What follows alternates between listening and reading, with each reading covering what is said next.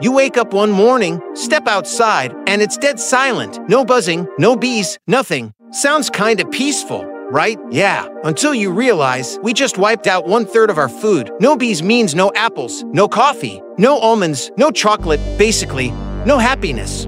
See, those tiny fuzzy creatures are the ultimate middlemen of nature. They pollinate over 75% of the plants that feed us and other animals. Without them, crops start collapsing, animals go hungry, and that whole circle of life thing, yeah, it breaks. Scientists actually estimate we'd have about 4 years before things get really bad. 4 years until food prices explode, ecosystems crash, and, well, good luck finding your morning latte.